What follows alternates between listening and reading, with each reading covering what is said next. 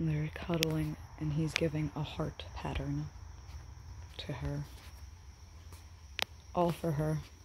That's just for you, Aurora. You get a heart pattern. Sleepy. Hi, Moo Moo. You sleepy too? Should I not bother you? Oh, look at this heart. This spot goes into a heart shape. I'm doing it just for her. Together they make up the weight limit for this.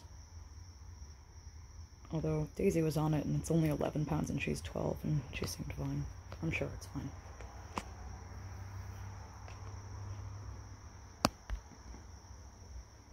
Yeah. If not, I got a complaint to Chewy.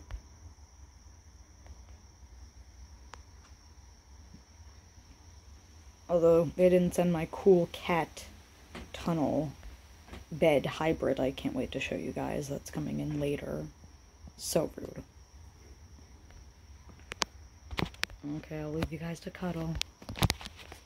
Everyone has to tell me what you think of Aurora and Moo.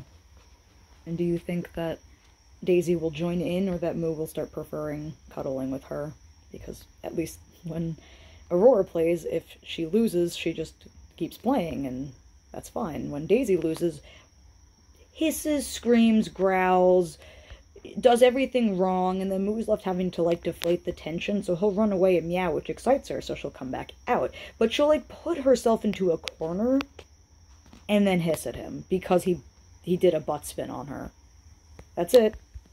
She screeches at him because of a butt spin. But up until then, that's fine. All good.